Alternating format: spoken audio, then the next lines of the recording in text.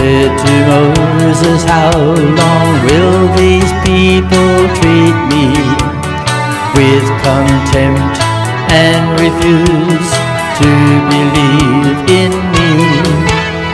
In spite of the miraculous signs that I have performed, I will strike them down with a plague, and I will destroy them.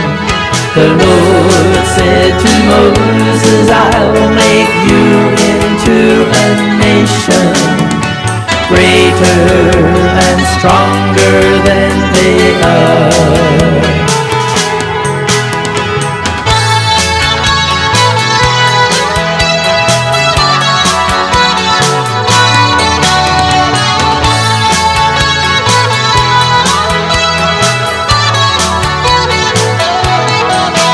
But Moses said to the Lord, then the Egyptians will hear about the people that you brought up from among them, and they will hear that the Lord was not able to bring these people into the land that he promised.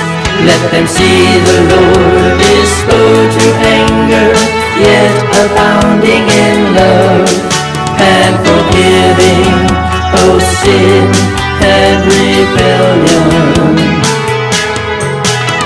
With your great love you can forgive the sin of these people, as you have pardoned them since the time they left Egypt.